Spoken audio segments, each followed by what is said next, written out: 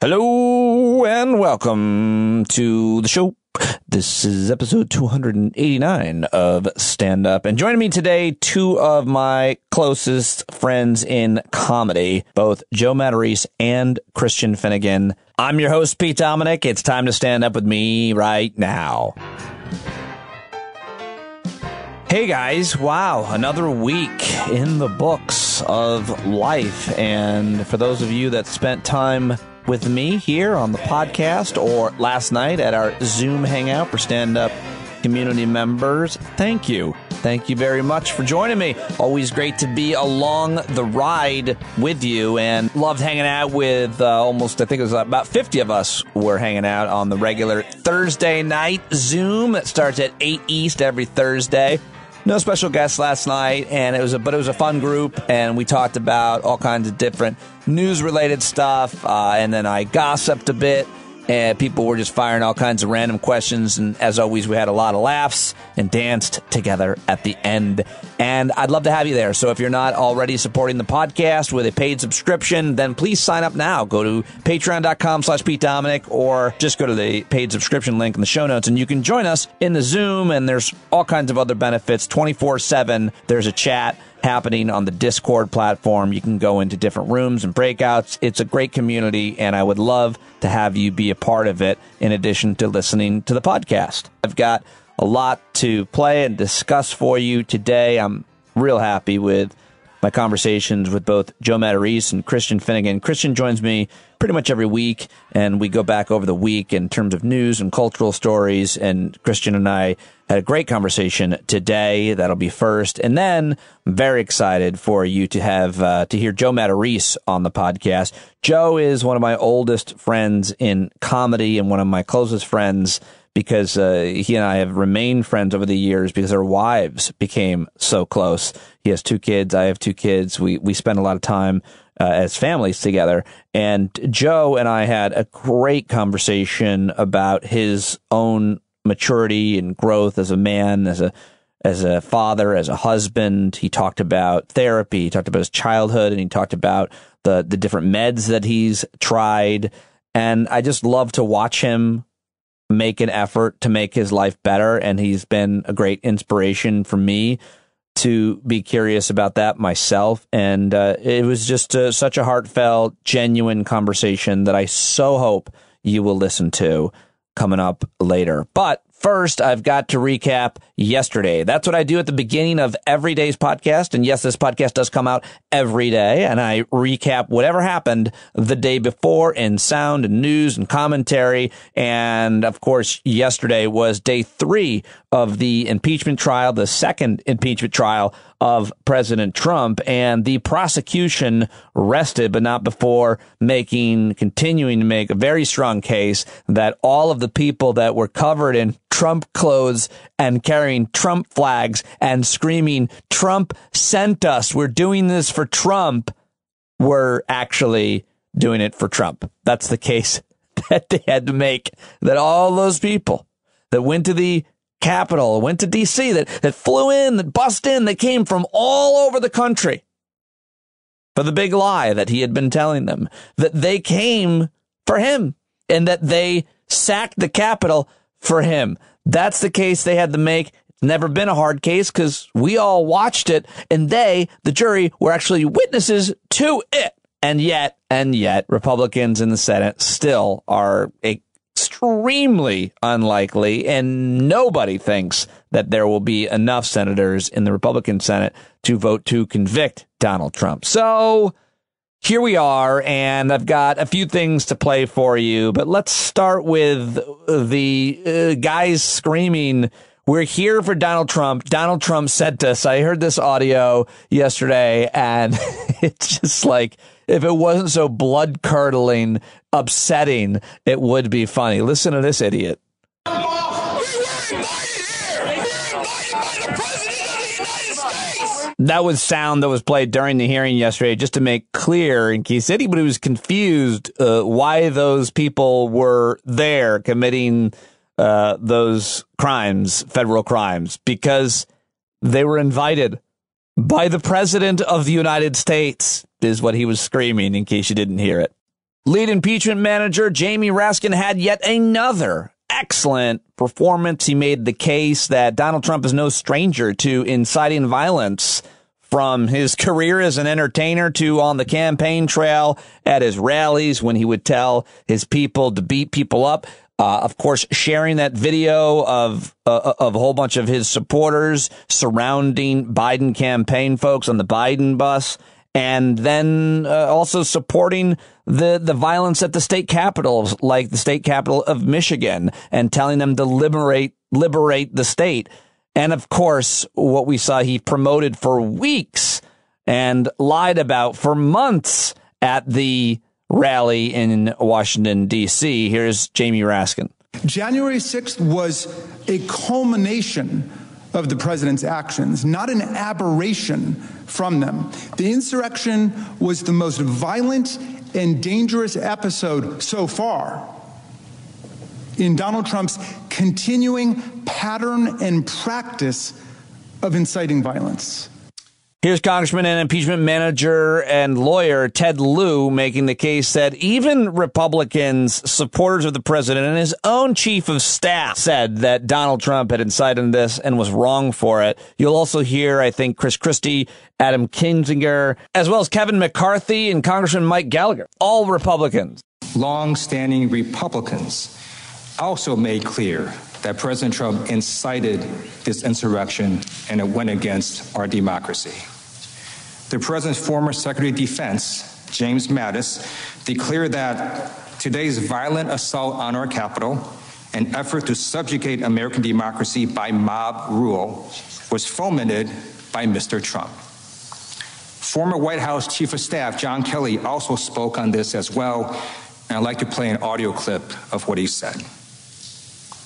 What happened on Capitol Hill yesterday is a direct result of his poisoning the minds of people with the lies and the frauds. I could not be sadder or more disappointed with the way our country looks at this very moment. People are getting hurt. Anyone involved in this, if you're hearing me, hearing very loud and clear, this is not the American way. Mr. President, you have got to stop this. You are the only person who can call this off. Call it off. Pretty simple. The president caused this protest to occur. He's the only one who can make it stop. What the president said is not good enough. The president has to come out and tell his supporters to leave the Capitol grounds and to allow the Congress to do their business peacefully. And anything short of that is an abrogation of his responsibility. You know, a guy that knows how to tweet very aggressively on Twitter, puts out one of the weakest statements in one of the saddest days in American history. So that was quite a case being made by Republicans on what Trump should have done that day and what he was responsible for. Let's go back to Democrat Joe Negusa, who's been a superstar all week, who had a pretty apt analogy with what happened on January 6th. Standing in the middle of that explosive situation, in that powder keg that he had created over the course of months, before a crowd filled with people that were poised for violence, at his signal, he struck a match and he aimed it straight at this building, at us. Well done, Joe Negus. Let me go back one more time to Jamie Raskin, who made another, so many great points, but he also made this point. It's not only the risk that we don't hold him accountable, of course, for inciting an insurrection. The real concern is that he could do it again. What makes you think the nightmare with Donald Trump and his lawmaking and violent mobs is over? If we let him get away with it, and then it comes to your state capitol, or it comes back here again, what are we going to say? These prior acts of incitement cast a harsh light on Trump's obvious intent. Obvious intent. His unavoidable knowledge of the consequences of his incitement. The unavoidable knowledge of the consequences of his incitement and the clear foreseeability of the violent harm that he unleashed on our people and our republic. And finally this. Trump knew exactly what he was doing in inciting the January 6th mob. Exactly. He had just seen how easily his words and actions inspired violence in Michigan. He sent a clear message to his supporters. He encouraged planning and conspiracies to take over Capitol buildings and threaten public officials who refused to bow down to his political will. All right. And last night on MSNBC, Chris Hayeshead, Democratic lawyer Mark Elias, who was the lead lawyer for the DNC fighting all these stupid, frivolous lawsuits and recounts and questions about fraud and so on. And he won them all. He's a brilliant guy and deserves all the credit. So he was previewing what we were going to expect from Trump's defense and his shitty lawyers. And you know, they're going to try to say it's unconstitutional, but of course the Senate voted that it was constitutional, so they can say it, but it's over. It's been decided. Then there's going to be the kind of whataboutism, of course, where they're going to talk about certain comments that Democrats have made in the past, inciting violence, according to them. I mean, of course, Democrats never said go attack the state capitol. I mean, it's just preposterous, but they'll make those whataboutisms, of course. But Chris Hayes said to Mark Elias, then, you know, all he has is a very thin defense of that he didn't know and kind of playing dumb. And Mark Elias had this to say about that. Yeah, look, I don't think it's that plausible, though. Right. He did know. Donald Trump knew exactly what he was doing. Right. Donald Trump was getting exactly what he wants. And we focused a lot in the last week on the lies that he propagated about whether there was fraud in the election, and court after court found there wasn't. But there was a big, huge lie at the end, which was that somehow Donald Trump, was going to prevent the certification of the election in the Congress because Mike Pence was going to do some magical war dance and not certify. And that lie led to the death of individuals on January 6th. And so they can say whatever they want, but that is just the cold truth. All right, and now I wanted to play for you this asshole, Frank Luntz. He's a Republican pollster who I don't like at all, but he's really good at his job. And he was holding a focus group to analyze the reactions of people viewing Donald Trump's impeachment trial. And he predicted that although the former president will most certainly be acquitted, his reputation won't be. And here is that. Well, the intensity is clearly on Donald Trump's side, and we've found this every day since Election Day itself. The Trump people will be heard. They will not be silenced. They've got a point of view, and they're going to express it as loudly as they can. But make no mistake, this is not changing public opinion. The video did shock people. It did silence people. I was amazed at how quiet those people who you just saw yelling weren't yelling after they watched the 13-minute video. They were really humbled. The fact is, they're not going to get the votes. It's not going to change the outcome of this trial, but it's going to have an impact for Donald Trump and his reputation forever. Wow, Frank Luntz. And does anybody disagree with him? I mean, the insurrection was the thing. The next day they banned him from Twitter, and that was it. He doesn't get the final word, and history gets written. And I hope that Frank Luntz is right. All right, let me give you one more clip here. And this is, of course, my friend John Avlon at CNN, joins me regularly here on the show. And he does these great reality checks. And I love this one from John. You got to follow him on Twitter at John Avlon. In this reality check, John looks at how violent rhetoric about storming the U.S. Capitol and harming politicians was posted online in the days leading up to the insurrection. We don't have to guess what motivated the mob. We can see how incitement led to this insurrection.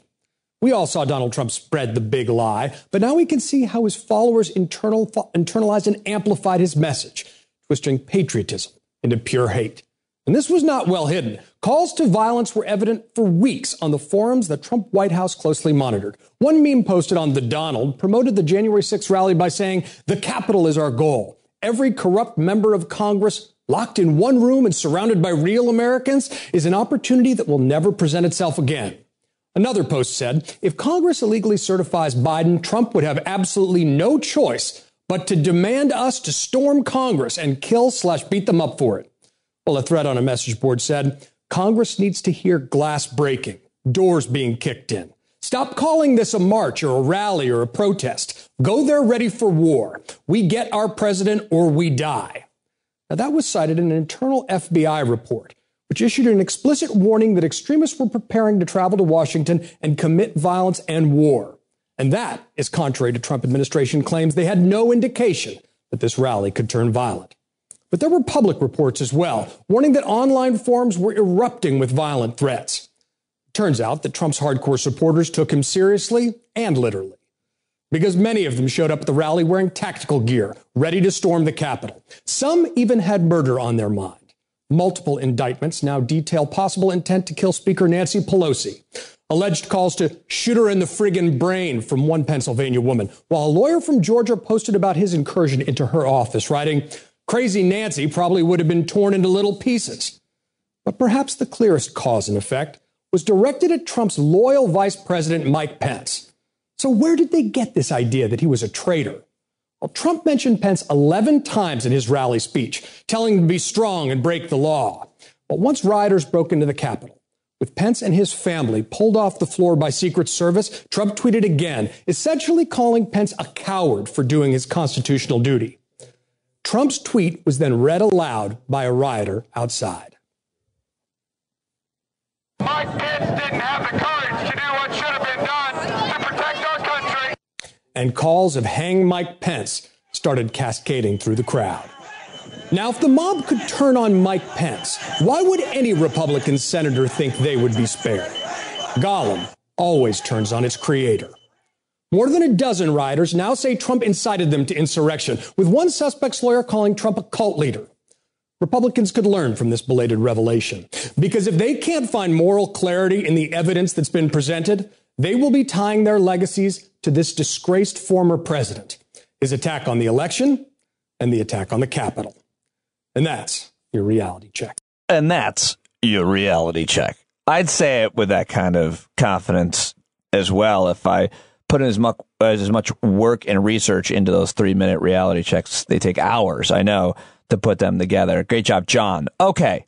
Well, there is a lot more to tell you. Okay, one more thing I got to just play about vaccines and COVID. President Biden said today that we're on track to have vaccines for 300 million Americans by the end of July. Here's that.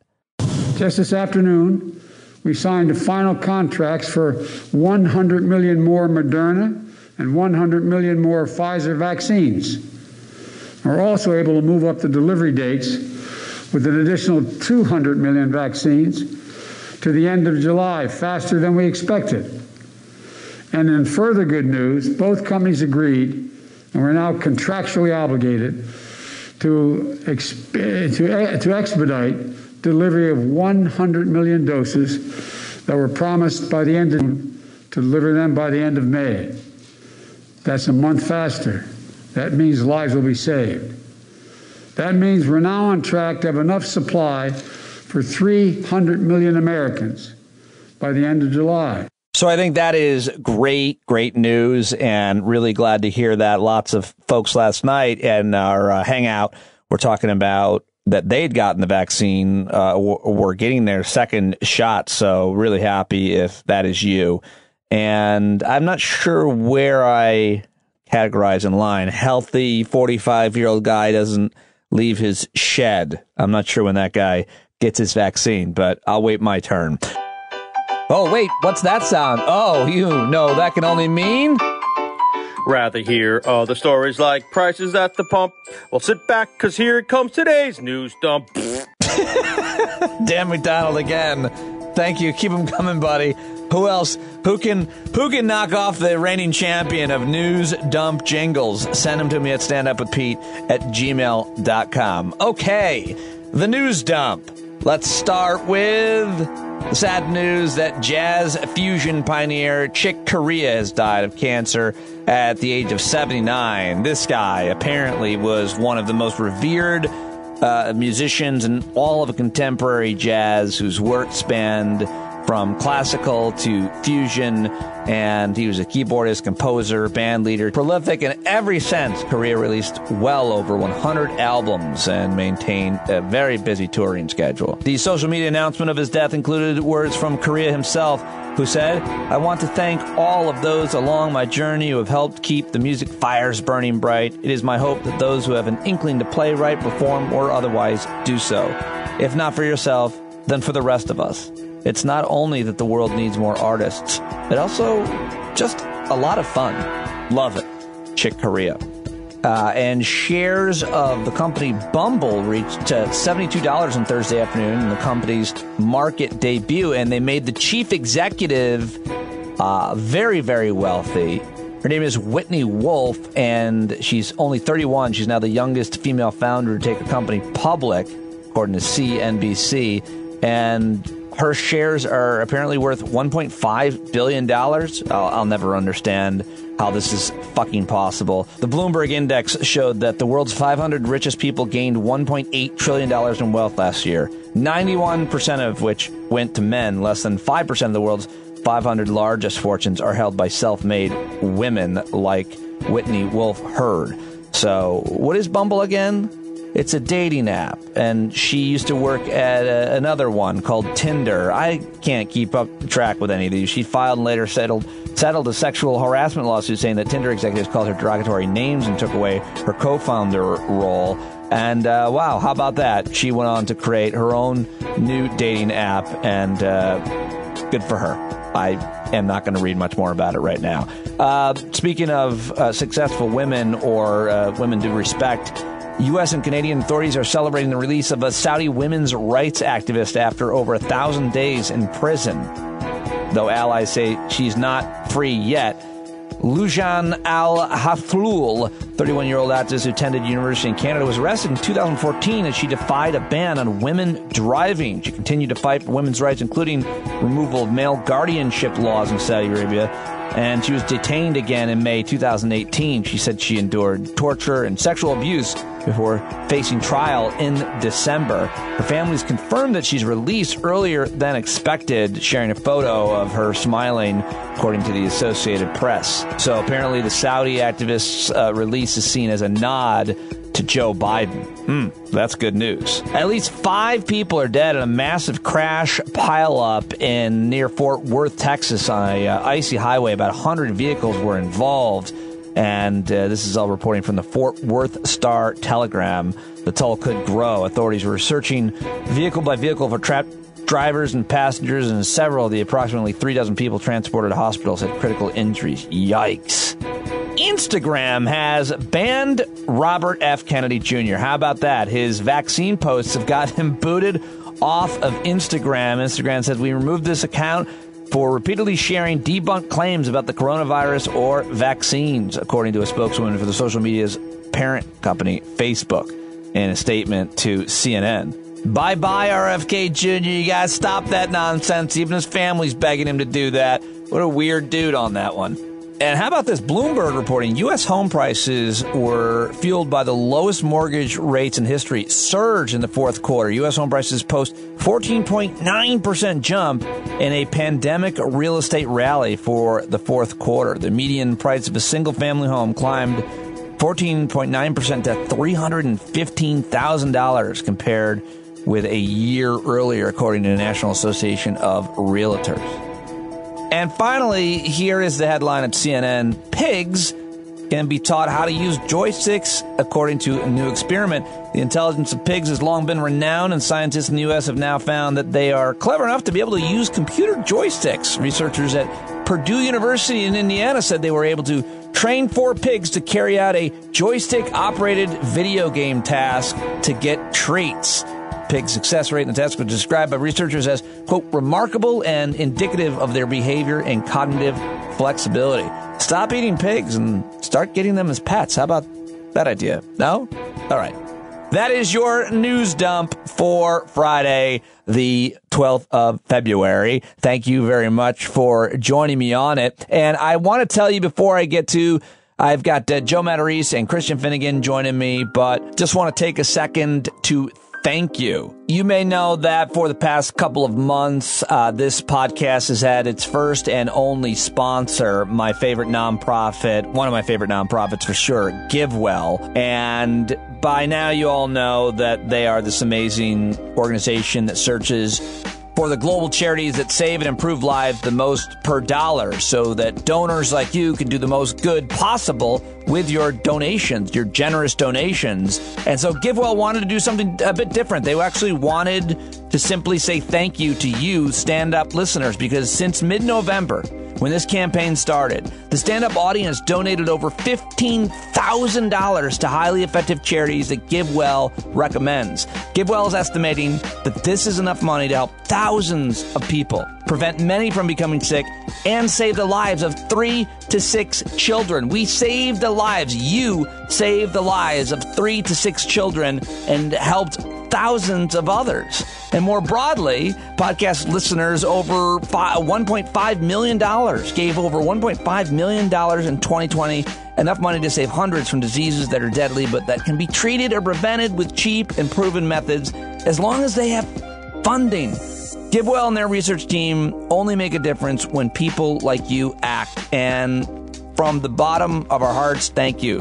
These are incredible outcomes made possible because people like you recognize the needs of others who live far from your homes that you'll never meet, but you decided to help. And for me, it's been really special because it's been just over a year now that I left SiriusXM broken and terrified about what was next, and worked harder than I've ever worked my entire life at the age of 44, now 45, to build this podcast, and with it, this amazing, generous community who did that. We raised $15,000 over that and saved 3 to 6 lives. And there's just nothing in my career or in my life that I could be more proud of creating this podcast and rising from the ashes. And I couldn't have done it without you. So thank you so much for your donations to GiveWell. I really appreciate it. They really appreciated it. And if you want to help in 2021, GiveWell is encouraging you to keep the giving spirit alive with a recurring donation.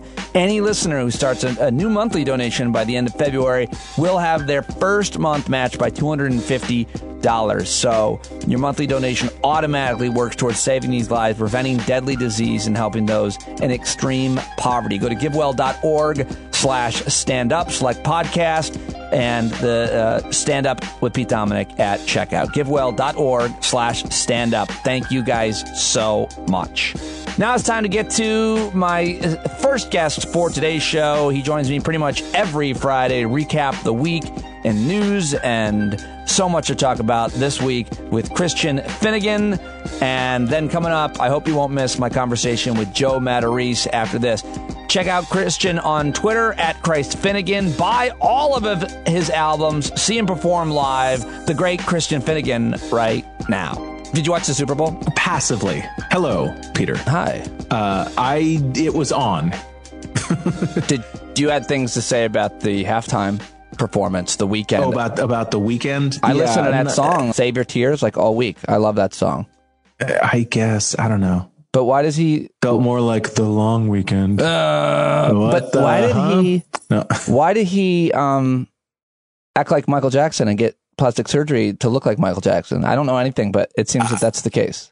I don't know. I understand he writes okay songs. He's not like untalented. Right. I just don't get the giant appeal. And I think that he's the kind of guy who's just like, give me millions of dollars and I'll do crazy weird things, but they're not actually that weird. And the songs aren't really that great. He's a guy who acts like he's like a rock and roll Hall of Famer, and he's just not.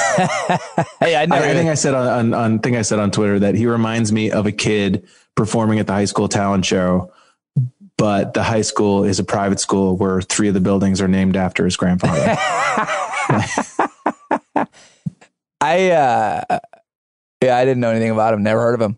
I don't know anything about music. Obviously, I don't pay much attention to it unless I'm reading your Twitter feed. And just you, all your musical, whatever you say, whatever. I just go. I agree with everything you say about everything. Well, I appreciate that. Even if I don't know what you're talking about. Also, if you didn't like somebody, and I didn't know who they were, I wouldn't like them. That's how much. That is weird. No. I'm that. I give away all of my trust to people who I know well and whose judgment I respect. I'm like, I don't want to do the work. If he says he's a dick, he's a dick. That's it.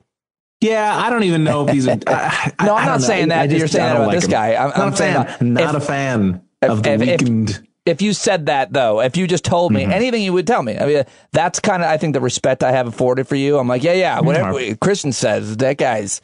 But also, it's true of art, too. If you said something about Bruce music... Springsteen, fuck that guy, right, Pete? Well... No, I was joking. I was going to ask you about that. I mean, do you think he was drunk during the Jeep filming ad as well? Well, the story, I actually just about an hour ago read what the story was, and it's so fucking dumb.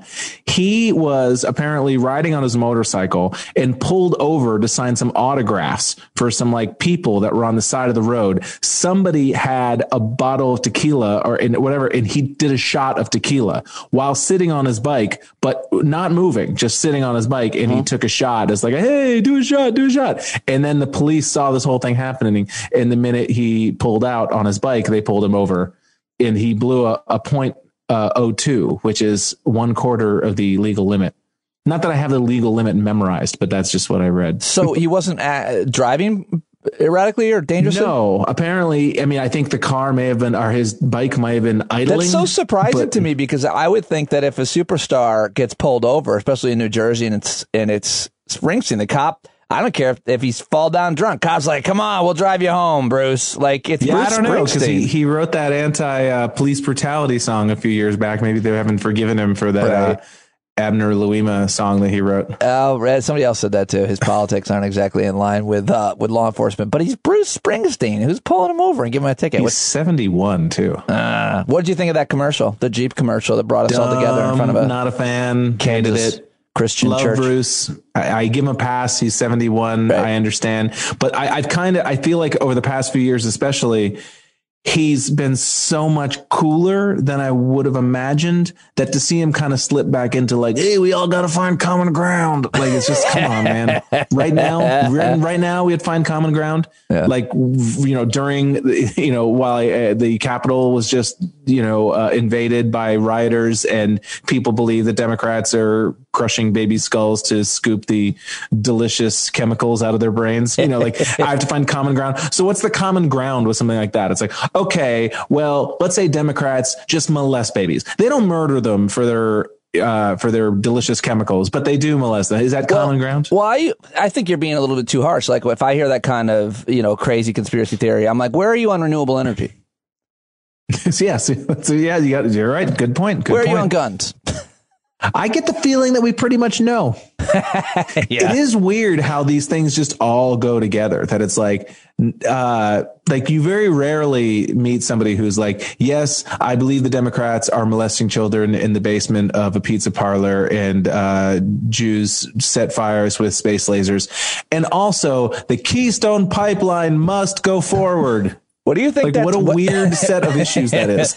I think that's about, there's a certain thread of kind of like authoritarianism, individualism, masculinity, even for women, this kind of don't tell me what to do attitude that all falls in line with those types of issues. But that doesn't explain why they're vaccine or raising taxes on the rich or something. There's that just strange bedfellows, that there's a party line. And I feel like once you've decided who your team is, you end up adopting the positions of your team. Yeah. But you don't always know the positions of your team on some of the more complex issues, and yet they still. Well, that's the thing. That's a problem with a lot of these people. So like, I'm not a sheep. Like, I do your own research. Like, oh, really? So you did your own research, and you just happen to fall in line with every other person who is in your sort of tribe. Interesting how you did your own research and you all magically came to the same idiotic conclusions about 50 different issues. You know what? I don't do a lot? My own research. I just go to people who do the research for a living, and I'm like, okay, you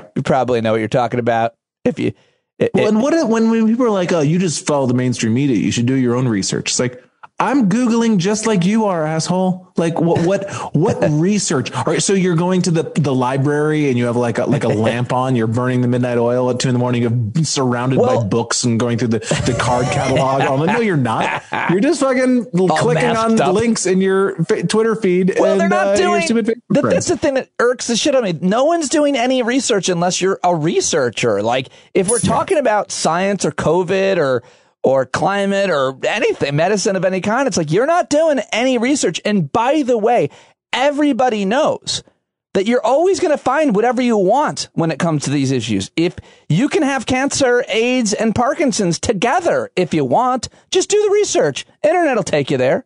Yeah, absolutely. I mean, if you look hard enough, you will find out that the cure for the coronavirus is Skittles. I mean, you don't. That's right. If you keep searching for long enough, it's a top hit, as a matter of fact. You will find something that will back Skittles up that ad. Skittles ad. Taste the rainbow. As a way to segue out. Unless you lost your sense of taste.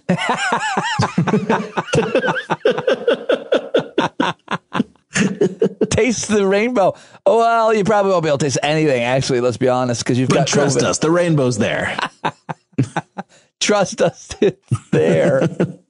A candy you cannot do without. Oh, boy. I would say depends. I vacillate between Juji fruits and Milk Duds. Those are my two go-tos. I know they're weird. Oh, wow. What are you, 80? Juji fruit. Well, because they have those in the movie store boxes. Like why do you hate your teeth? Stuff. Like, not movie store. The movie theater size boxes, like when you go to a drugstore. Juji fruits. People are shocked right now hearing that. I know. Juji fruits are not popular. Attack him on Twitter. Like Juji bees? No, I mean Juji fruits. Jujy fruits. I like Juji lasers. Let's talk about this country music star who said the N-word and got canceled. And also, a lot of people got canceled. The New York Times guy got canceled. Stop using the word even in a sort of shorthand mocking way. A lot of cancellations this week. The New York Times guy, the country music guy, and then the actress from The Mandalorian. Canceled. They're all canceled. What's happening? I'm so upset. I don't care. I don't understand the Mandalorian woman, Gina Carano, I believe her name is. They should have fired her for terrible acting. There you go. Really now bad. Like not trying to act at all. Well, it's funny because she was in a few years ago. She was like an ultimate fighter, like a mixed martial artist. And she's apparently the only actress that can fight in the world, apparently. Yeah. Well, she was in this Steven Soderbergh movie that came, like Steven Soderbergh kind of plucked her out of nowhere and made a movie called Haywire with her in it, which is surprisingly good.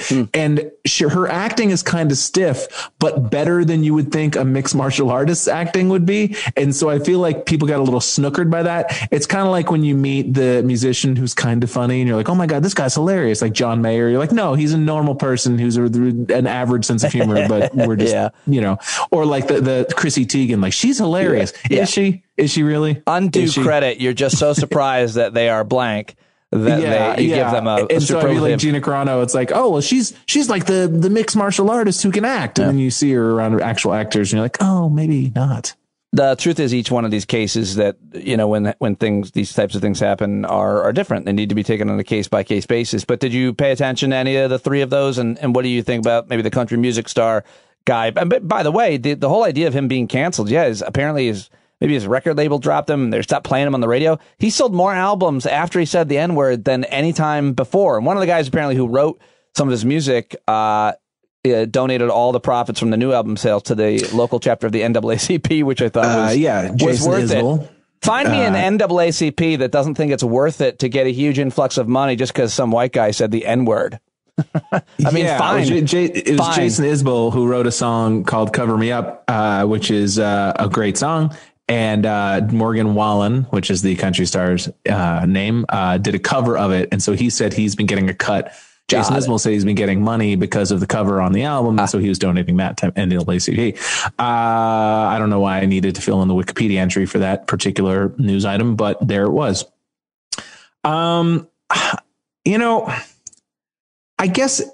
I guess my feeling is that it's kind of refreshing on some level to see kind of just the immediate, hey, we're not going to just sit by and laugh this crap off anymore. I mean, because you could tell, did you see the video? Yeah. Did you watch the video? Yeah. I mean, you could tell, like, this is not this dude's first time throwing that word around, you know, and it rolled off his tongue way too But he said easily. it as a term of endearment, take care of this N-word. Take care of him. Yeah, but I don't know. It sounded very comfortable coming out of his mouth. And I don't think it's because he hangs around a lot of black people. No? I don't think he has the hall pass or whatever the term is, the ghetto pass. I don't think really anybody does anymore. If anybody ever had it, they've lost it. Yeah. Pretty much. So, I mean, I don't know. It doesn't surprise me that it would garner this dude some credibility among the, you know, not only the country fans who still love the idea that somebody's saying that word, but also the anti-cancel culture people, whatever. Go ahead. But I can just say that I'm glad the people who work in the industry, the people who work at the record labels, the people who work at, you know, the management companies, the publicist offices, I'm kind of happy to see them say, you know what, this isn't worth it. I don't want to, this isn't the world that I want to perpetuate. This isn't, I feel like country music has a chance to be something different and better than it is. And we're going to speak up and we're not going to work with this guy anymore. And, you know, nobody's throwing this guy in jail. It's just people have made the business decision that they don't want to work with him. And, you know, and this is the same guy who got, you know, booted off of SNL a couple months ago because he was making out with chicks at a bar 2 days before he did SNL, you know, and that's bad because of COVID. I'm sure will have a net positive effect on his career. Yeah. It'll be a comeback story and it'll all be fine. But I've been kind of impressed by the alacrity with which certain people and certain companies and industries have just immediately said, no, enough. No, we're not working with this dude anymore. Enough. Did you watch impeachment hearings this week? Were you glued to the TV? I was glued to the Sirius Radio, the MSNBC channel, or not even, or, you know, I did watch some of it on because we don't have cable here where I am, but we do have CBS All Access. So I was watching some of it on CBS, and I will say it is really informative, depressing, but informative to watch the news on one of the big four channels, you know, an actual network news broadcast. Why? Because they're just weeks behind what people who are online are talking about. That's a very interesting thing that you're saying. And I'm not sure exactly what you mean, but I think I do in terms of how would you depict it? Well, there's the Cliff Notes version of what's going on, and they're presenting things. They're just spoon feeding the basic bullet points of some of these stories. Like I think it was Caroline Herrera. I think that's her name. They were interviewing her last night, I believe. And she was like, the FBI has taken interest in a group known as the Oath Keepers. And it was like, yeah, no kidding. Yeah, really? Yeah, this is your reporting? Yeah, we were talking about this weeks ago. Ridge. Yes, this is not a new thing. You know, it's like the Proud Boys, you know, and on the one hand, it does make you realize just how online you are, you know, that you're swimming in this crap. And I guess it's probably, you know, for people like my dad who would not have heard of the Oath Keepers unless I told him about it. Right. I guess I understand why they do that, but my dad is an Oath Keeper. I'm sorry? My dad actually is an Oath Keeper. I didn't have to tell him. Oh, really? Yeah, he's been in for a while, a year now. He doesn't like, you know, he doesn't believe in the shit, but he likes the camaraderie. He likes the what? Camaraderie. Just a hang. Yeah. Just a hang. My dad was, before the pandemic, he had joined a little men's group of old men in Lowell, Massachusetts, who would get together called I think they were called the Lowell Clippers. Okay. Like an old man gang, essentially. Right. I like it. What would they do? They were just like, they would get together and just have coffee and talk and stuff. That's pretty. I see that a lot. I think it's super healthy, and I think it's very common. And I the last time though I said I talked about it on the podcast. These two guys where it was shortly after the insurrection, and they were plotting. 3 guys, old guys in a deli, and they were plotting what they were going to do next. And I've talked about this before, but it took all of me to not go up to him and go, "You're not going to do anything. You're not doing it. There's nothing that you're going to do or can do. You're old, and you're fat, and you can't even make it." They were going to do like to join in or to oppose them. Don't know. Didn't get the whole plot. They're like, "You'll see. We're planning something." I'm like, what are you planning? Yeah, really. What are you planning? You can't even like fix the cupboard door at home. Like you old. Can't even tie your shoes. Like exactly. Bend that down that far to tie your shoes. Anger only gets you just so far. But anyway, you're saying that you're watching the networks and they were far behind. I want to ask you though. I was having a discussion with a friend of mine who I have a great deal of respect for, and I've been talking about the performance. I've been just praising the Democrats. I think the impeachment managers have been absolutely excellent.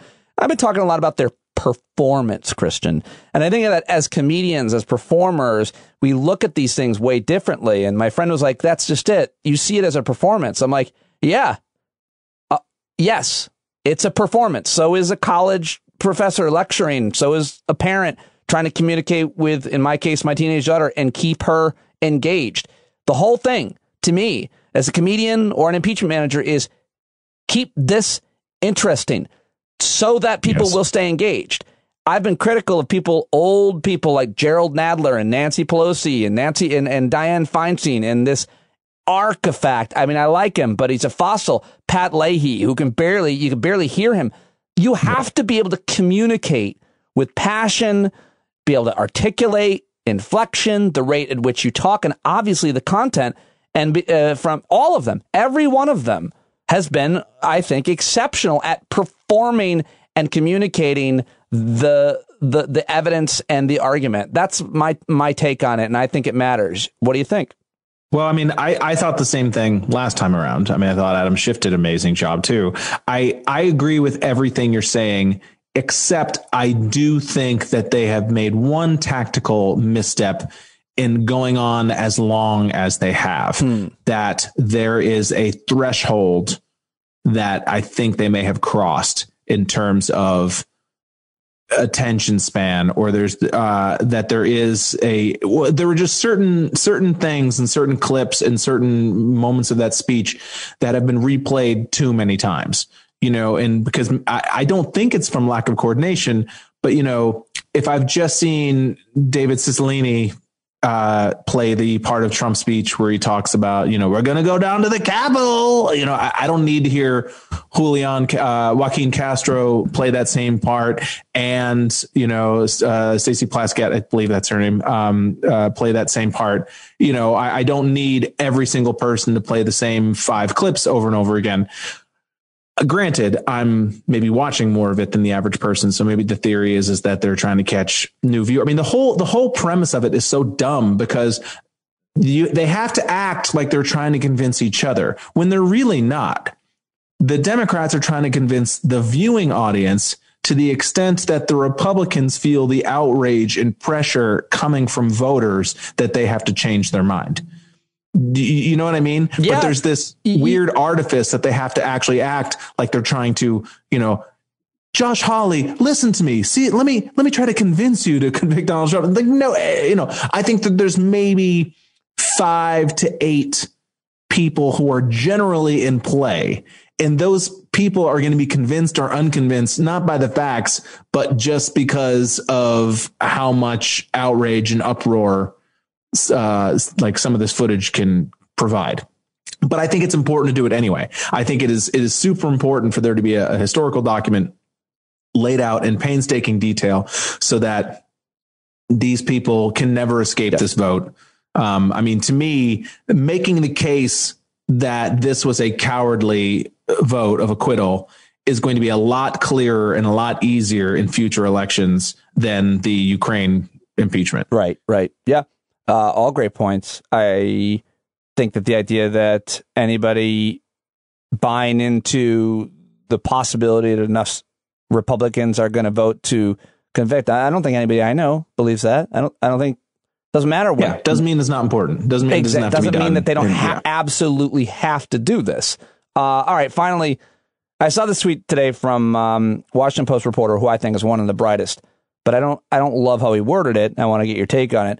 Phil Bump, at P Bump, he tweets a remarkable finding in a new CBS poll. So he's Washington Post reporter coming in a CBS poll. Most Republicans say that Democrats aren't political opponents, but instead enemies. And what I quoted that and I said, if you listen to right-wing talk radio anytime in the last 15 years, you would have known this. This is completely unsurprising to me. Having lived in the belly of the beast of talk radio and shared an office with the right-wing guys at Sirius and listened to it a lot, Mark Levin, Hannity, and the guys at Sirius, that's just how they talked. They talked about us as if we were their enemies. We were this. I mean, Phil Bump seems like a smart dude or whatever, but these guys, they've been drinking the Aaron Sorkin juice for too long. You know, this isn't the West Wing. You know, like they act like that up until very recently, you know, Democrats and Republicans could reach across the table and, you know, find common ground and just all this crap that hasn't been the case since Newt Gingrich. I mean, Newt Gingrich really was the sort of original sin.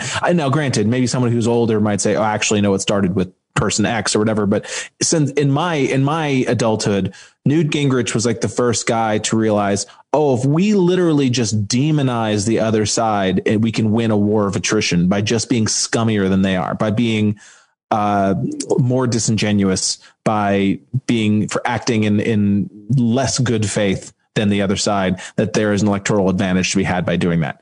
You know, and that's a straight line that you can draw from, you know, Rush Limbaugh to the Monica Lewinsky scandal to you know, anti-war, the way they treated anti-war activists during the Iraq War, to the birther movement, you know, it's the whole thing. I mean, it's the idea that there's been a principled Republican Party, you know, and that's, I remember a couple of years ago, or right after AOC was elected, you know, she was saying, you know, they've been clowns for my entire adult life. You know, the younger people see it much more clearly. They've never been not clowns. In their mind. There's a lot of different ways to prove it, but if you just talk about the gun issue, they have, as long as I've been living, they've been saying that Democrats are going to take away your guns, and the next step is to get more guns, to be ready to fight them because they're your enemy. They're going to take your guns, take your freedom, take your liberty, all that stuff. They've been saying it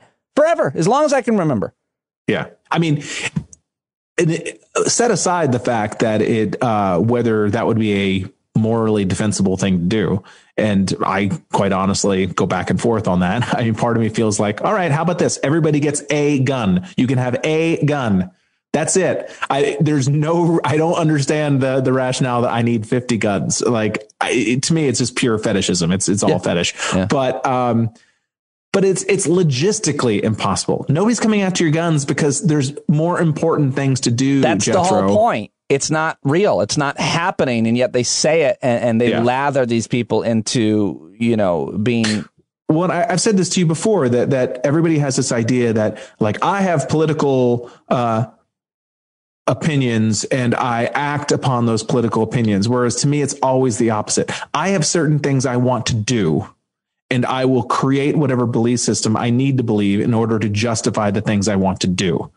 You know, I want to murder you. I want to rub your face in the dirt and make you a second-class citizen, and, you know, or whatever.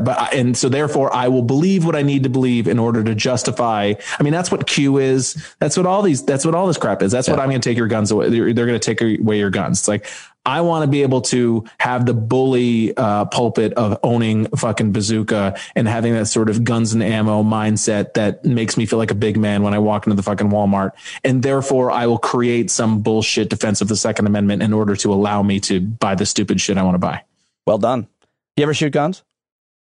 I've been to I shot like a skeet shooting musket shotgun once. Like, you know, clay, you know, musket. They fling the clay things in the air. Yeah, that's cool. That's fun. Yeah, no, Cambry really wants to get a gun, my wife. And I'm just like, first of all, we can't get a gun because one of us will kill me with it. And I'm sorry for laughing at your suicide. No, it's true. It's a line. Also, it's like, so who are we going to buy this gun from? We're going to go take fucking gun lessons from some Second Amendment piece of shit. Like, I'm going to have to actually learn from this guy and take, please tell me. You'll find some common ground with him. You guys you both love casserole. I love your Gadsden flag, sir. No. I love your Gadsden flag. Where'd you get that? Where'd you get that flag? Just making conversation. The Trump store. I told you there's a Trump store near me up here, right over the Pennsylvania border. No, there is not a store. Yeah, of all like flags, buttons. It's an entire store. I haven't been there. I haven't been driven past there since the election, though. So I'd be curious. Part of me, what I wanted to do is I wanted to go to the Trump store with a camera crew, hopefully. With a camera crew, hopefully. Oh, maybe. But I just wanted to inconvenience them. I wanted to go to the Trump store, just gather up like, wait, do you have this now? Some extra large? And maybe I'll go for a large, like make them go back into the stock room 1,000 times, just pile up a bunch of crap onto the counter, just thousands of dollars worth of merchandise. And then be like, oh, I got to get my wallet. It's in the car. And then just leave. Just they have to put it all away again. That guy from the Chappelle show just ripped me off. They don't know Chappelle show. Christian Finnegan, everybody, as always, so appreciate your time. Love talking to you. Thank you very much, sir. Thanks, Pete. Oh, yeah, he's a stand-up favorite. Christian Finnegan on Twitter at Christ Finnegan. Check him out online. Buy his albums. Watch him do stand-up virtually, in person, if you get the opportunity. Always a great, solid guest. So smart, thoughtful, funny. Love him. And now it's time to get to another good friend of mine who's also a comedian. Two comedians on one show. Well, I don't know. That's just how it worked out this week. But I really wanted to help Joe promote his gig this weekend, Valentine's Day at the Stress Factory, and his new podcast from Pretender to Contender, which you can get on YouTube. Get all the links at joematarese.com, joematarese.com, and follow him on Twitter and Instagram. Joe is one of the best comedians of my time. I came up just behind him. I began my career opening for him. He's really generous to me at that point, and it was very not something that happened, and I'll never, ever be able to thank him enough for that. He's been on Letterman. He's been on Craig Ferguson, The Howard Stern Show, America's Got Talent. He's one of the most respected comedians in the New York, well, really the national comedy scene. And Joe is one of my oldest friends, and his wife is a dear friend of mine. We spent a lot of time together, and I thought I'd have a conversation with him about how much I've seen him grow over our time together as friends. I mean, Joe has done it all. He's gone to therapy. He has had all of the hard conversations with his family and friends and fans. He has tried different medications, and he's a great father. He's a great husband and a great friend. And here's my conversation that I think you're really going to like with Joe Matarese. Joe Matarese, everybody. Joe Matarese. Hi. Hi, Pete. Sometimes weird to interview someone that you know so well and that you're so close with. Do you agree with that? I mean, most of the people that you interview and talk to, you know pretty well, but not always, right? Yeah, I would say it's very rare in show business that you're getting interviewed by somebody that you know, and your wives are friends and all, and our kids know each other. Yeah, that's like how often that you're the only one, I think. Well, for me, I wanted to make it an interview and less of a conversation, because you and I can have a conversation and we could record it and it could be funny about anything. You and I can talk about anything because we are such close friends. But I wanted to, because I think you sharing your story, as you always have so honestly in your work and your stand-up and your podcasts and TV, everything you've done is inspiring, motivating, and helpful. So I wanted to talk about the kind of what I would call your maturity as a man, your emotional growth. About yours. Cool? Okay. Do you want to start from I'll let you go. I do. Yeah, I want to start from your childhood, because I think your relationship with your dad and the type of family that you grew up in and how you've been able to look back at that and see how it affected you and how it affects you as a husband and a father. I think all that's interesting. So tell me about growing up in Cherry Hill, New Jersey as the oldest of three. Well, let's see. Let's see how early you want to go. Do you want to know where I the embryo? I want to go to conception. Where were you conceived by your parents? I'm not exactly sure where I was conceived, but I did live in up at Darby, Pennsylvania, which a lot of people don't know, until I was about 4, probably about to be old enough to go to kindergarten. And then we moved from Upper Darby, PA to Cherry Hill, New Jersey. When we lived in Upper Darby, PA, we lived right around the block. Or no, what do I say around the block? We lived across the street from my mother's mother.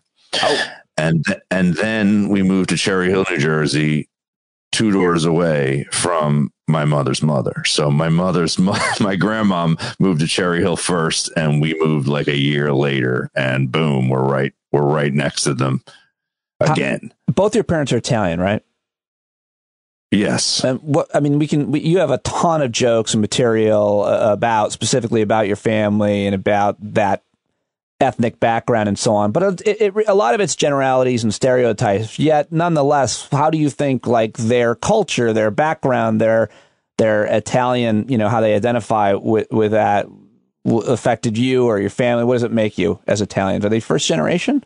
No, they're not. Neither of my grandparents lived in Italy, but so I guess that makes me third generation, right? No, fourth generation, right? You do the math. Well, third or fourth is about the same in terms of where we end up culturally, in my opinion. It's like, now you're just Jersey Italian, whatever that is.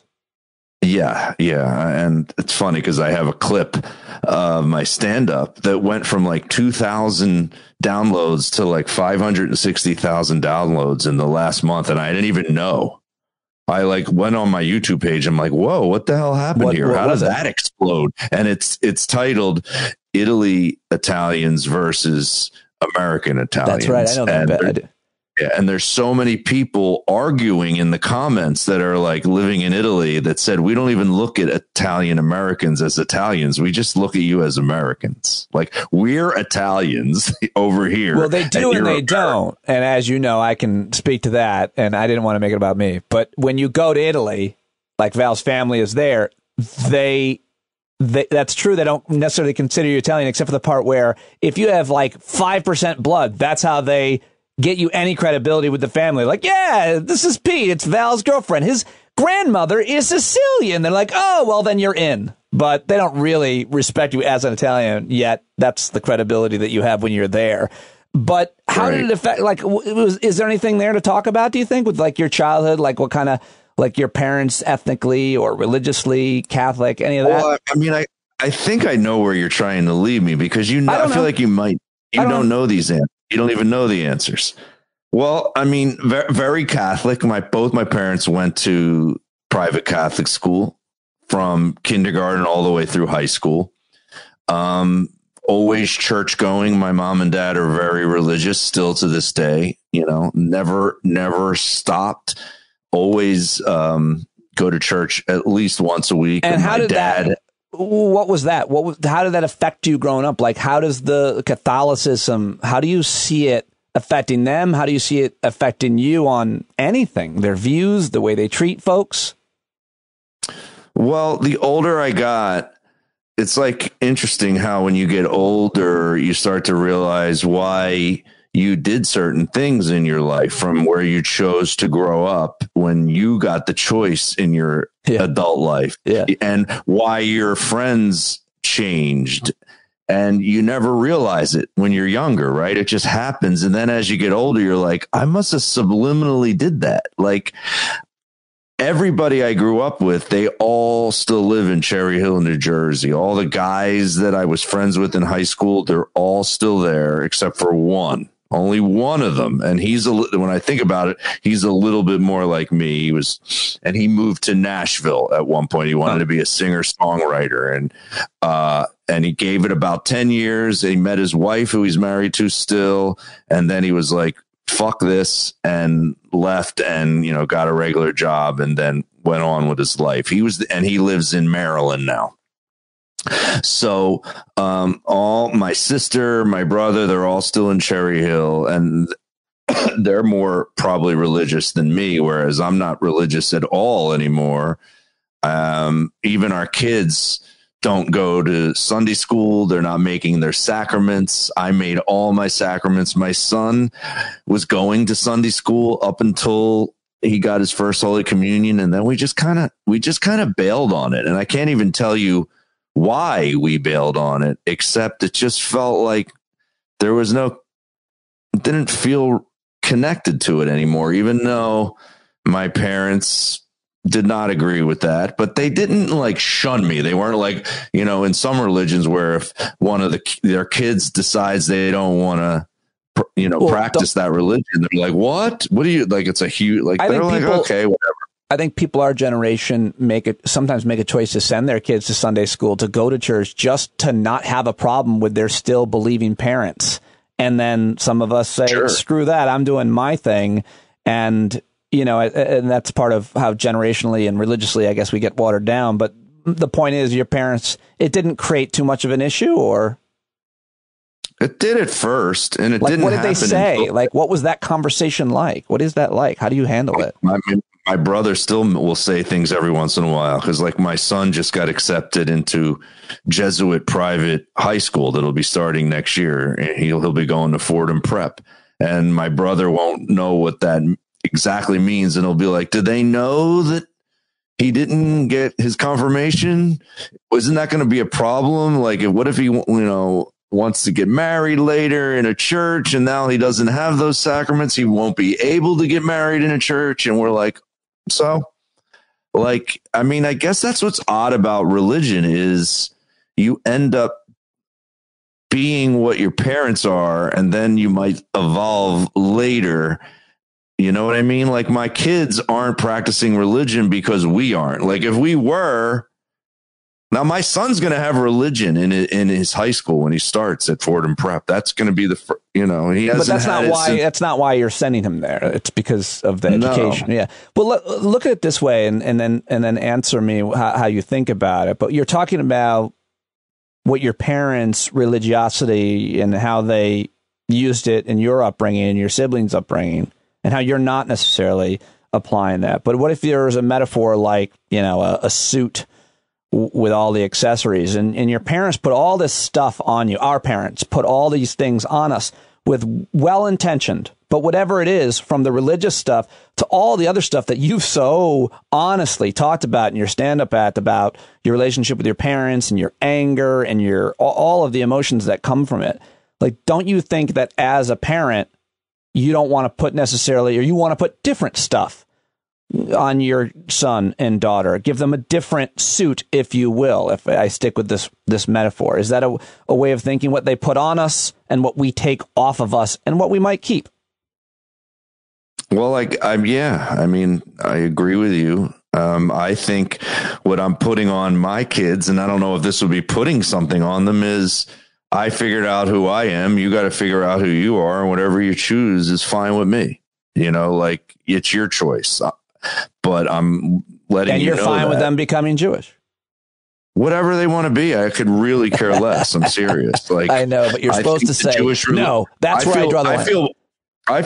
Every time I've ever visited anything that was connected to Judaism, whether I went to watch somebody get their bar mitzvah or bat mitzvah, which I went to see a boy and girl, they were twins, or I've gone to shivas, I've gone to when a Jewish person passed away, the funeral for it, and I feel so much more connected to Judaism. Makes way more sense to me. I'm the same way. I grew up Catholic, and then I was introduced to Judaism through friends and the cultures and a lot of it. I completely agree with you. So let me just, so you have grown so much. I've watched you. We've known each other for so long, and I've watched you grow so much in every possible way. Married a wonderful woman who's one of the most exceptional human beings I've ever met. It's quite a mismatch.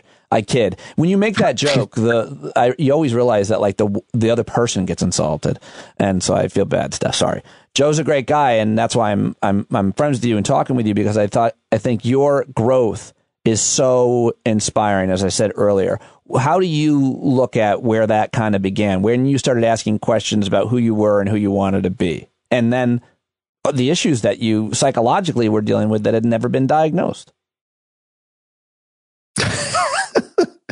Can you edit and re-ask me that whole? I felt like you just asked me like 4 questions. And, you did. I was terrible. I was rambling and trying. I suffer from attention deficit disorder. Saw your eyes dart away. Me 3 questions. I start to roll backwards. So, go ahead. So what do you really want to know? I asked what I want to know, but not very well. When did you start deciding that you wanted to make changes and address some of the issues that you felt that you were dealing with? When did you identify those issues and say, you know what, I got to do some work here? That all started when I was just dating my wife, when we were engaged and we were having difficulties, which I always thought growing up that you wouldn't have difficulties during the engagement, but we did. And I would say that we are a better husband and wife than we were as an engaged couple, which most people would probably say the opposite. No, that's the growth that I'm talking about. That's what I've seen. Yeah. Like most people can't say that. The fact that you say that and acknowledge that is so great. Go ahead. Sorry. Yeah, we struggled to the point where my wife doesn't even really like looking at like pictures from our wedding. Like we don't even have our wedding album. And we paid $3,000 to this amazing photographer, take all these awesome, candid, artistic photos, and they've never been printed or put in a book. They're literally still on a disc. And I think it's because we weren't at a great place even when we got married. We were feeling off on our honeymoon. I remember it. My wife will tell you, if you asked her if she was here, she would say, I enjoyed the week, because we took a week in between our wedding and our honeymoon. Mm-hmm. She enjoyed that week better than the wedding or the honeymoon.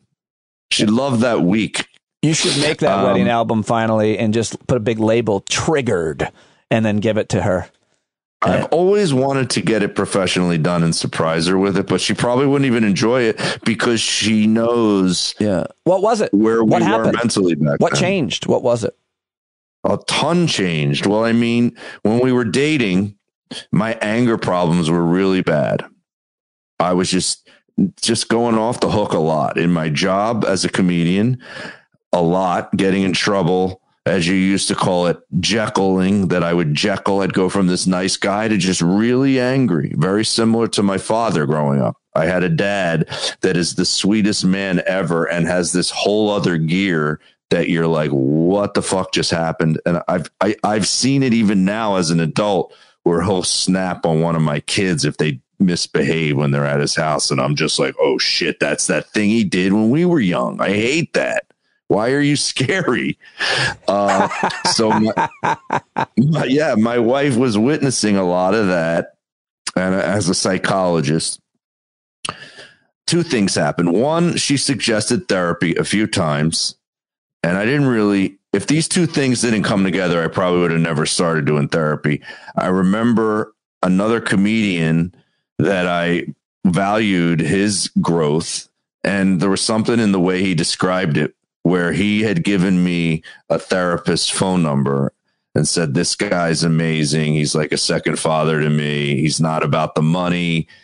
I pay this guy with CDs sometimes. I know he likes jazz, and I'll give him a jazz CD because I don't have any money, and he'll accept it. And so meeting a guy that suggested the right therapist and having a wife and that's suggesting it was huge. And also what was huge, and I'm writing a play right now where this moment is in the play where I say to the audience, I didn't want to let her down. She actually said, I'm not going to not want to be with you because of your anger, but you're not fun to be with. This isn't fun. And when she said this isn't fun, it really hit me. And I was like, I'm a pleaser, like from sexually to mentally. Like I love making somebody feel good. Like when I see something funny and I want to share it. I want to show 9 people this video that I found on YouTube. You know, this is hilarious. Or if I see a movie that really moved me,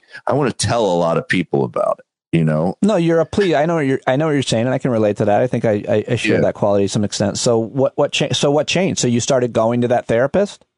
So I said, let's go with this. Let's try therapy first. I was never against it. And my parents were like, they thought I was nuts. Well, the devil is in the therapy.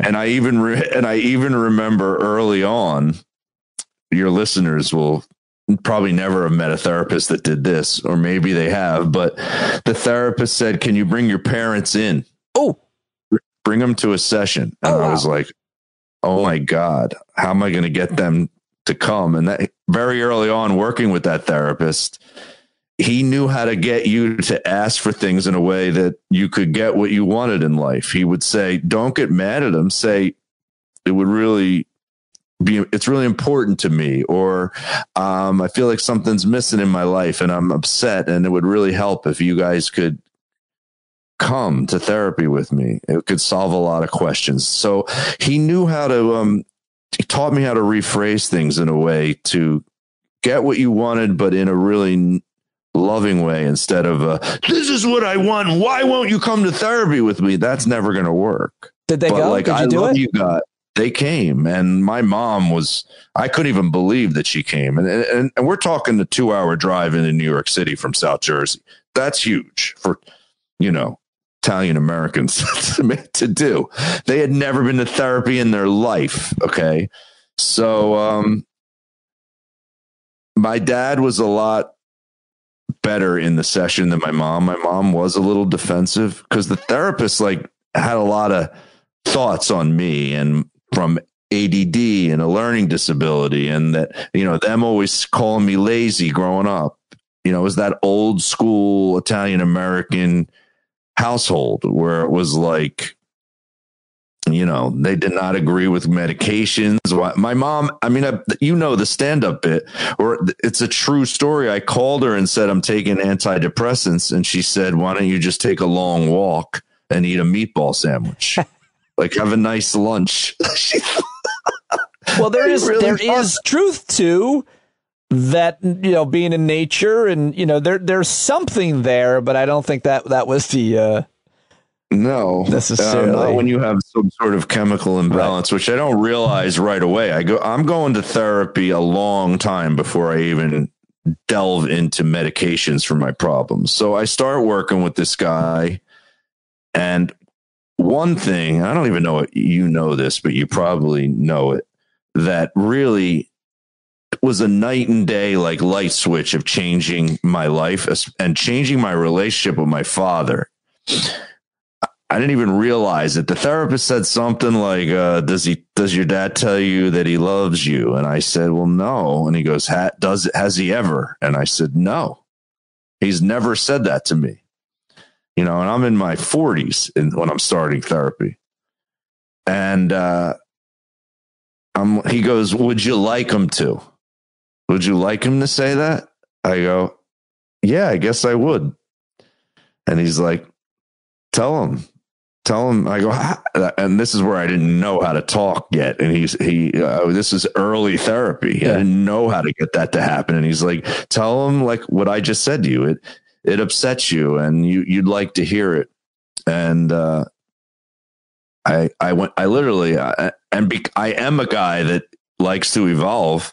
I didn't even take time. I called him in my car as soon as I got out of therapy. I went in, I think I stayed parked. I called him from the parked car.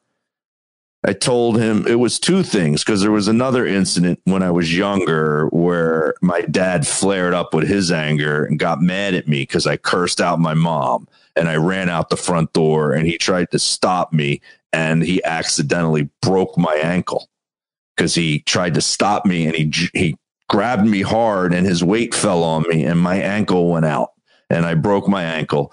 And that came up in the same therapy session. Would you like him to say, I love you? And do you want him to say he's sorry? And I said, both of those things, yes. So I brought up the leg breaking. You go outside in the car and you called him up? Call him up right away. And he was like, my dad's very much like me, emotional guy. He's into evolving. He's always said to me from an early age, we never stop changing. We always, we change, we evolve, you change as you get older. And he said, "Oh my God, I never apologized." And I said, "No." And he goes, "Oh my God, I'm sorry. I'm so sorry." And a whole other side of my dad came out, which was, your mom and I were having a tough time back then when you were a teenager. Her and I weren't getting along. All this stuff came out that I never knew. He became my friend, not my dad. It was odd. I had never really heard him being this way. He's like, it was tough. And I got it because I'm a married guy now, Sure. I get it. Yeah. Oh, you're having a tough time. Yeah. I can imagine having a teenager who just said, "Fuck you" to his wife right in her face, which I did. I said, "Fuck you, Mom." My mom was being very negative. She's telling me something, and I used to just always lose it on her. I said, "Fuck you." And I walked out the front door. And he got mad and blah, blah, blah, blah. So he apologized for that. And I go, "And one other thing." I'm like, "You never have said I love you to me." And he goes, I didn't know you needed to hear that. And that's when I found out from the conversation that he had never heard it from his dad. He goes, "My dad never said he loved me, and I just knew he did, and I didn't need to hear it. I got it." And I go, "Oh, well, I guess I would like, to hear it sometimes and have you mean it and say it to me." And I'm wondering if that, at first I thought maybe that was connected to the anger problems. Like there was this lack of love in my mind, so that I was reaching. And so ever since then, he's been super affectionate with me, says I love you constantly now. Every time we hang up the phone or when we see each other, he gives me a kiss on the face. He's way more emotional with me than he is with, I'd say, my sister or my brother. And he's even admitted to me recently that he has probably a closer relationship with me than he does with my brother. How my brother just tunes out. Like he does. My brother's not this emotional guy. Right, my brother's more of a guy's guy, right? Right. He goes, "We could talk for 5 minutes." He goes, he goes, "You and I are similar. We could talk for hours." He goes, we have good conversations." He said that to me recently. I said, "Yeah, I think we do." So that changed a lot in therapy. But how long did you go to therapy before, and what changed when you started taking different medications? Well, on a side note, it's pretty interesting that I'm having this conversation with you in a podcast format, because recently, and this almost tell you, it's like we're going to give away the end of the podcast, and I probably shouldn't, but my therapist recently said, "I don't think you even need to come anymore." He goes, "How about we just do an as needed?" He goes, "Every time he broke it down to once every 2 weeks for probably about the last 6 or 7 months. And just 2 weeks ago, he's like, how about just as needed?" Because there was getting to the point where there's nothing to talk about. There was nothing going wrong. I was just handling things very well. And I was almost reaching for problems when I was in his office. That's really very fascinating that you got to that point and that he recognized that and didn't try to keep taking your money, because that's certainly a legitimate knock on therapists, that they'll bilk you no matter what the deal is. So that's great. That's so, but that's okay that you told us the ending. What was the exact question you about just medication asked, when you were diagnosed and where that came from, and you've had a real journey and a very honest, transparent journey about anxiety, depression, and using different medications, different doses, all of it. It's everybody should look up, and if you have ever dealt with any of this, you know anything about it, watch Joe's stand up, because he trivializes it in a way, or he talks about it in a way which makes it hilarious and so honestly and openly. So yeah, and I even started doing these mental health comedy shows again with my cousin Matt, who's also a neuropsychologist, and he's kind of the doctor, and we have different comedians mixed in. The great Matt Ballas. Love Matt. Yeah, Matt's awesome. So hates weed. Yes, he hates weed.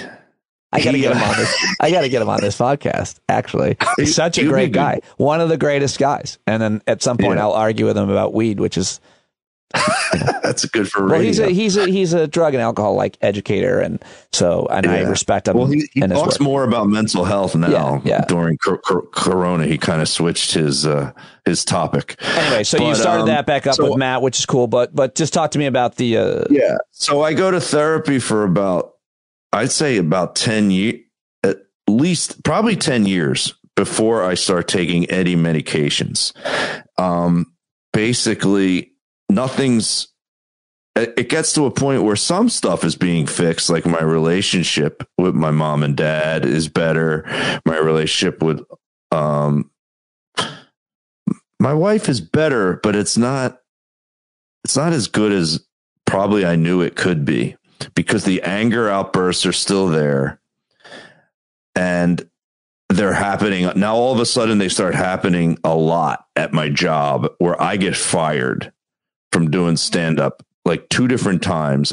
I get fired, and I got kids now. I can't get fired from comedy. I'm like, oh my God, I can't have this.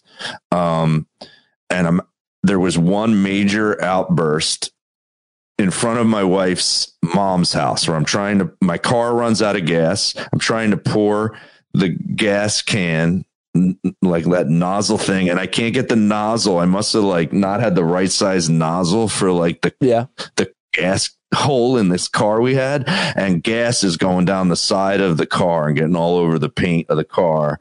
And I'm yelling motherfucker I'm telling you, top of my lungs. Yeah. Like when I would have an anger outburst, if I got mad and would leave a room and I was mad, I would slam the door like I'm taking this fucker off the hinges. Like that's how angry I would get at nothing. So I scream motherfucker so loud, and she comes over and whispers in my ear, "What are you doing? Like, my mom lives here. I grew up on this street. I know everybody very well that lives around here. You can't do that here. You have a problem. You need to get on some sort of medication." Once again, she goes, "I'm not saying I'm going to leave you, but this isn't fun. She said that while she was criticizing you. I'm not saying I'm going to leave you. Yeah, she said that at one point. Yeah, I remember. I'm not having fun. You need just try them. She's like, I'm not saying you need to go on them and be on them, but I do this for a living. I'm a psychologist. I know what I'm talking about. There's something wrong. You need to try to fix it. Give it a shot. And I do. Once again. And this happened recently? No. I've been on antidepressants for 10 years. This incident in your wife's mother's neighborhood was the catalyst for you getting on a drug. Yeah. Okay, because you said you had gotten fired from jobs. I thought you were talking about recently. No. I haven't. No, I haven't. I'm sorry. Forgive me. I just wanted to clear that up. So so that was the incident. That was the breaking point. And then what happened? What did you do? Like I said, I lose the gigs, and that happens all in one time frame.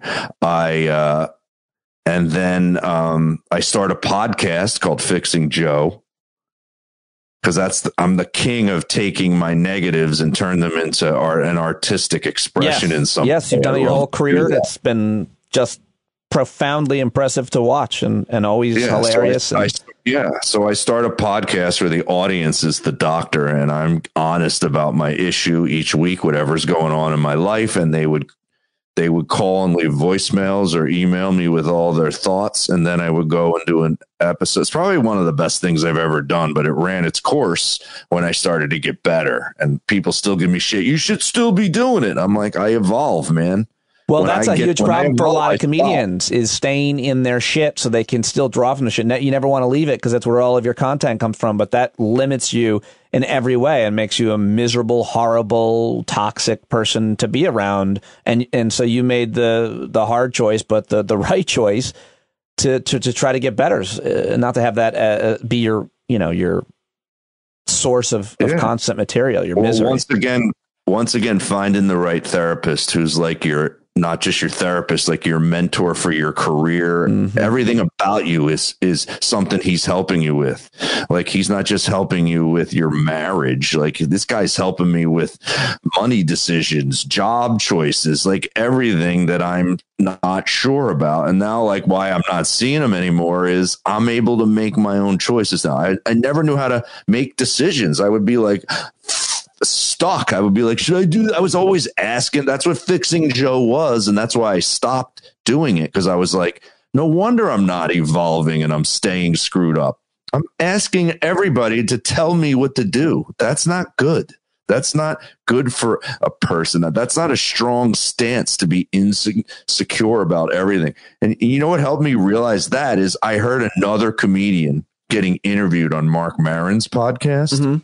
That we know, I don't want to say his name, but he sounded so pathetic and so neurotic that he couldn't make decisions. And he was so like wounded and so pathetic that I was like, ew, I'm that. Fixing Joe is such an insecure stance. I hate this. I'm done. And I just said, done with Fixing Joe. And let's go try medication. Because my wife says when she said, just try it, I was like, what do I got to lose? I'll just try it. Can I just ask you a question that relates to all of this, which is, and I think I'm really interested to hear what you'll say about this. I don't think we've ever really talked about this in depth. We've just, I think, modeled it, both you and I. But what role does kind of like your manhood, your masculinity, your gender play in your life? Because you're raising both a boy, a son and a daughter, and to be a man and a woman. And I wonder, being this Jersey Italian guy, and being, a very heterosexual guy, women always loved you, always have. I mean, what role does any of that play in you? Because don't you think, I think it's a huge problem, all that stuff, that masculinity and this toughness we're supposed to have for ourselves, much less raising our sons or role modeling for our daughters. And I wonder how much you think about that. Like, what kind of man are you, Joe? Well, something that is huge is, and why a lot of people run into problems in life is what your parents were like. You're such a reflection of them. It's ridiculous. And I know that I'm or you this can guy. be. You certainly are very vulnerable to being a reflection of them. Just so people know that there is, you can know, obviously a lot of people try to be the opposite, but go ahead. Yeah, for sure. I think I'm a huge version of my father, and then I try to improve upon it. Right. So I think the reason why I'm not this overly masculine guy is my dad's not. And the guys that I know, usually the guys that I'm friends with, they're not that way either. Like, I never am friends with those like overly masculine people. I'm probably like your most masculine friend, right? But you're not, though. Like, you always you're kidding, right? I was going to say you're masculine in ways. No, don't talk about me. We can. One day we can do a whole thing where you analyze me, and I'd be happy to do it. But so, yeah. Yeah. No, but my dad is a sensitive guy. I've seen him watch movies that catch him, and he's like, he's not a guy's guy at all. So how are you raising? He can be. How are you raising Luke with all of that in mind in terms of talking about that? Because it's your environment that puts it upon you, right? All these expectations of what kind of boy you are, and sports and girls and toughness, and that you can't like these kinds of things or wear those kinds of things. How do you deal with that with him? Does it come up? And I'm very in check. My wife will catch me once in a while, slip something in where she'll go, you just sounded like your mom, or you just sounded like your dad, like, don't do that to Luke. But on a not 90% of the time, and it doesn't happen. And I'm very aware of like my son's got hair down to here right now and wears pink shirts, I could care less. Like, You know what I mean? About masculinity. I just care about him being a caring, good person. And when he answers questions, like recently, like one of his friends had a girlfriend that he dated for, my son's only 13, but one of his friends was dating this girl for like 8 months as a 13-year-old. And it's one of his best friends. And my son was friends with the girl, and the girl and his friend broke up. And you could tell that the girl was like, kind of liking our son. And we said something to him, and he goes, I could never do that. Not to my friend. And, I just could never do that. And I was like amazed that he even said that at 13, that he could say that. I was like, oh, wow. Like at 13, I would have thrown my friend under the bus. Well, maybe he's more into his friend than he is the girl. If you know what I'm saying? Yeah. And then he's also said something where I always explain to him, like, nice girls are better than like a girl you want it. And he'll go, Dad, all my friends, we only like nice. We like the nicer ones. We get like, he's so like, I feel like the audience heard me suggest something about your son's sexuality, but you didn't hear me when I said maybe he likes the guy friend more than the girl. Oh, is that what you meant? No. I don't. I don't think. Like, I know that you don't care about any of that stuff, and I think that your answer to all of it just now was great. And for the sake of time, I just want to ask you. I don't know if you can make this quick, but I got to go. Speaking of which, parent, got to take Ava out. But can you talk a little bit about what drugs you've used and what medications you've used and how they've worked or haven't worked? It's just a little bit about your experience. I'd love to get into it in detail, but just your journey with medication is really the question I'm asking. Let's see if I can take you through that fast. So, I mean, the antidepressant that I start taking is Celexa, and to be honest, it's only changed once and then changed right back again. Like, I started, I think, on 10 milligrams, and like for a really long amount of time, and I'm talking like 4 years maybe. I'm on 10, and then I think maybe I should try 20. And then I tried 20, and I don't remember how long I was on it, but I was like, I want to go back down to 10. And this is what people struggle with to take antidepressants a lot, because especially if you're a creative person, you start to feel your creativity has gone away. You don't have this angst, this anger I mean, if I listen to old audio or video of me when I was this angry guy, even though I'm getting fired, I start listening to what I was saying, and it makes me laugh out loud. I'm like, how did you come up with that? That was the most clever, mean thing that you just said. It's hilarious, right? But it would still get me in trouble because I couldn't stop. It would keep being angry. It would just be too long. It wasn't like da da da da da, and then go back to being a fun comedian again. It was like bah, bah, bah, bah, bah, bah, and they're like, "What the hell, dude? Stop!" I used to compare it to Matt Damon in Good Will Hunting, where he's punching the kid on the ground and he doesn't stop. He's going to kill the guy, and they have to pull him off, and that's why he's got to go to jail, or juvie. That was me as an angry man. It was just angry, and it just didn't stop until you shut the microphone off in the club, or I witnessed that a couple times with you. Yeah, you witnessed it. So I thought it was stunting the creativity a little bit. So I wanted to go back down to the 10 milligrams. It's so funny. This is how I knew. I always say I know it's not enough in my system, and there's some sort of weird anger, anxiety, chemical imbalance. As soon as I lowered the milligrams, whenever my wife would just say my name from in the house, like she needed me for a second, like Joe, like that's it. I couldn't not go, what? Like it was just this angry what, no matter what. And she could be like asking me to come down and try a chocolate chip cookie that she just Do you want to have sex? You want to have sex right now? What? So she goes, she would say it too. She goes, you need to go back up to the 20 milligrams. You're yelling at nothing again. And I was like, you're right.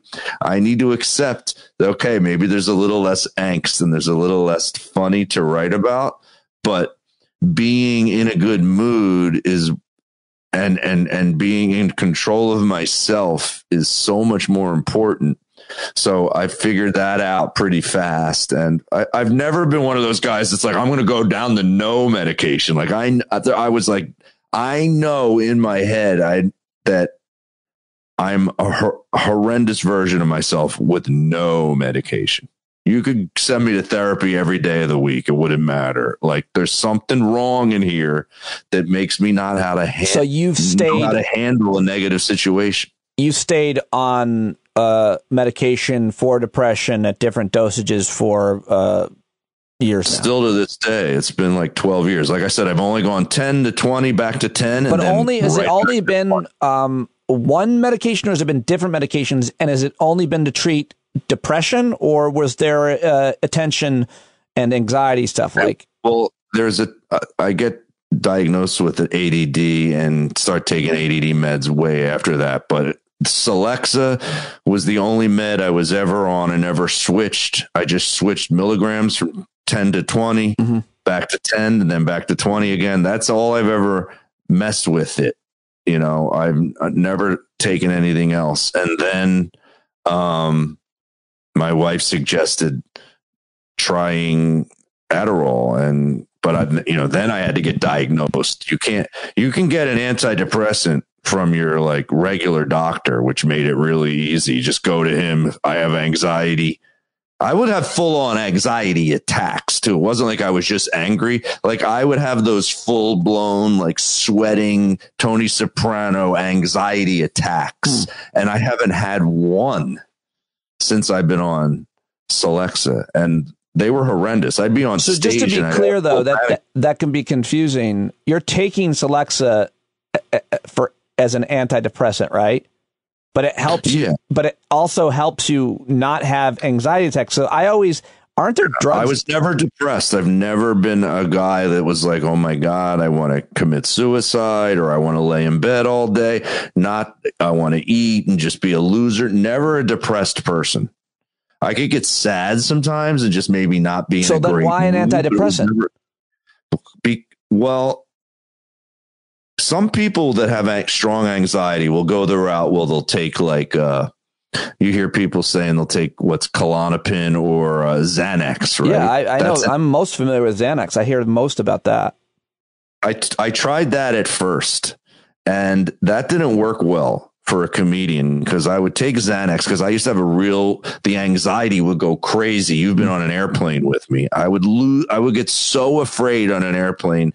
Every airplane ride, I felt like I was going to die. You yelled "fly straighter," yelled it. I was like, I don't think that's even a thing you can say. I think I said, why is he steering? Something about steering. Straighten it. So I would take Xanax for airplane rides, but then when I would land and have to go do my job, I physically couldn't. My brain was like mush. I was not crisp. I was tired, very lethargic, and I was like, this doesn't work. And then when I had a few friends that were taking an antidepressant for anxiety attacks, and one person I knew very well, there was something about him being on it for his symptoms, what he was struggling from, matched up with mine perfectly. I was like, okay, I'm going to try this. And now you're just on it. Your brain transforms. It's different. You know that. I mean, Xanax is, you take it in 10 minutes, it's working. I don't know that. I took never did it? I took half a pill once, and it helped me sleep. And then it's the only time I ever did it. It was last year after I lost my job. But it takes all the panic out of your brain, just like drinking alcohol does. Like if I'm on a plane and it's in bad turbulence, if I drink 2 or 3 bourbons, I don't worry about bouncing around so much. When I would take Xanax before I was on any sort of antidepressant and I was freaking out in a cold sweat on an airplane, if I could take Xanax and be in black clouds and sleeping. Like it just made me, you don't feel high on it. You could be going down. The plane could be not worried. It could lose a wing, and you'd be like, hey, I'm sure it'll be fine. It'll be good. I've seen these planes can fly with one wing. You start to think ridiculously positive. Well, that seems like a pretty good effect. It was, but here's the net. It can be very addicting. Yeah. It's way worse for your liver to be taken. That's like taking like a major narcotic every day as needed, and wrong. Only in real maybe crisis situations when you're having problems. All right, well, listen, I gotta run, but I hate to because I want to ask you more questions. So let's do part 2. I'm sure there's going to be a lot of reaction. Well, I'm sure there's going to be a lot of reaction to this conversation when people who have had similar journeys, issues, dealt with them in similar ways, or haven't. And so I'm looking forward to maybe. So if people have questions or comments, send them to me, and Joe and I will discuss them, or maybe Joe will join a breakout group with some listeners and subscribers at some point. My email, of course, standupwithpete@gmail.com. And the gig that you are promoting, because this is going to post on Friday. I'll have it in the show notes, but what do we want to tell people to do? This Sunday at the Stress Factory in New Brunswick, I'm doing 2 shows on Valentine's Day. They're both sold out because they're socially distanced. They can only do 150 people in this heated tent that this guy who owns the club built on to his comedy club during Corona. And he's got like a pimped out tent, but they're sold out. So he's able to stream one of the shows live as it's happening right to YouTube in high definition. Awesome. And with multiple cameras, and they're selling a ticket to the 8:00 virtual show, so you could live anywhere and watch it live. And they just have to go to stressfactory.com to buy the ticket for the 8 p.m. virtual streaming version of my show. That'll be the whole show too. There's going to probably be 2 openers in front of me. You'll have the whole show. You could sit at home and drink. You don't have to worry about driving and drinking. Valentine's Day, will there be a lot of love and marriage, romance material? Yes, there'll be a lot of relationship material. Great. So people that are in relationships who are celebrating or not celebrating Valentine's Day. Thank you very much for your honesty. As always, you're a great friend and you're an inspiration to watch. And I've learned a lot from watching you. Thank you. I appreciate you having me on, Pete. All right, Joe Matarese, check him out this Sunday at the Stress Factory online and also joematarese.com. Subscribe to his YouTube channel, From Pretender to Contender. He's got so much great stuff online. One of the best stand-up comedians of my generation, and obviously a really great friend. I hope you enjoyed that. If you like that kind of conversation, then let me know, because I'd like to do a lot more of those conversations about how we grow as people in our lives and what works and what doesn't, and maybe we can all learn from each other. That's the idea, at least. All right, great week of shows. Thank you to all of my guests from this week. Yesterday we had Michael Cohen and Hillary Cohen. Bill B. in D.C., Michael Grunwald and Pam Keith joined me the day before that. Episode 286 was climate journalist Brian Kahn and Eric Siegel. And today, of course, Christian and Joe. Thank you guys very much for supporting me. Please support me on Patreon, patreon.com/Pete Dominic, and subscribe to my YouTube page, which I'm trying to launch, youtube.com/Stand Up with Pete. All of the information in the show notes. And that is it for today and this week. Thank you guys so much. I love you. You're not alone. Take it away, John Carroll.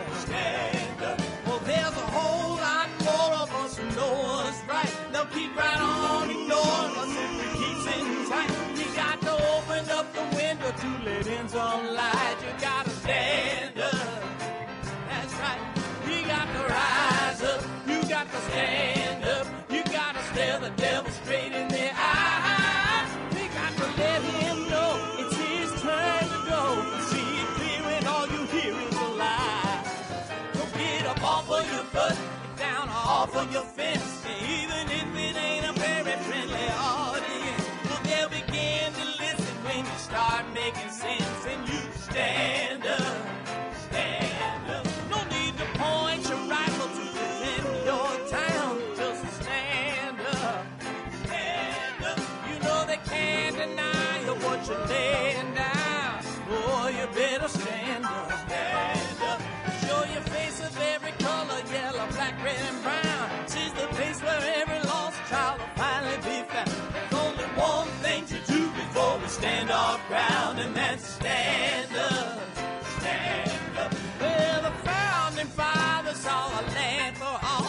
had to stand up. They had to stand up. They had a keen imagination for a crystal ball, drawing all the plans of stand up. But all they had to go on was the time they were in, with other causes for loss, and since they weren't even sin, they knew that change was gonna come before the change could begin. They had to stand up. All right, they had to stand up. We got to stand up. We got to look the devil square in the eye. We gotta let him know it's his time to go, and make it clear when all we hear is a lie. Why you lying awake wondering where the money all went? It'll be the cost of freedom that'll go unspent. You can see him flee the scene of that experiment if you stand up. All right, we got to speak up. We got to reach up and raise your voice in every way you know how. Don't be toes up. You got to show up. Ain't no better time to do it but now. No need to pledge allegiance to no wanton tribe. Rise up, show obedience to the voice inside, and listen well, and it'll tell you not to run and hide. It says stand up. Stand up. Got to stand up. Ooh, come on, just stand up. Everybody got to stand up in the darkest hour. Stand up. People got the power. Stand up. Come on, come on, come on. Come on, come on, come on. Come on, come on, come on. Stand up.